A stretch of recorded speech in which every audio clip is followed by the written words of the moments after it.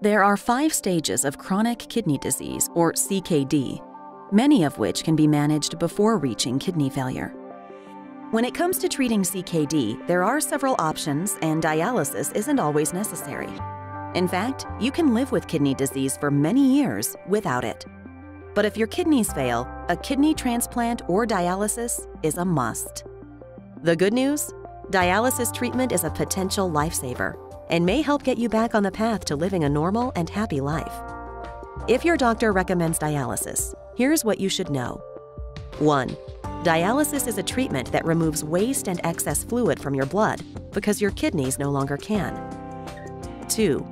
There are 2 main types of kidney dialysis: hemodialysis, or HD, and peritoneal dialysis, PD.